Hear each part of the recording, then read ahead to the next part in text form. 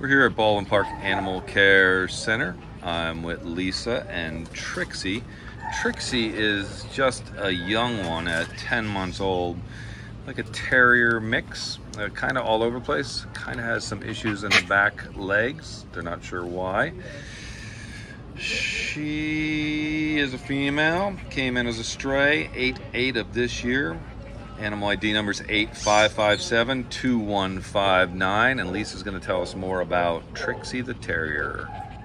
So she's so cute, and she came in, she had some kind of injury to her back end, so they did a surgery. She had some kind of an abscess.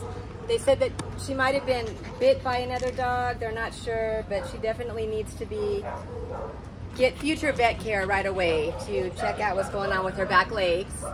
But she's very sweet, and I love her wiry coat. She reminds me of a wiry Jack Russell, and very, very curious about everything.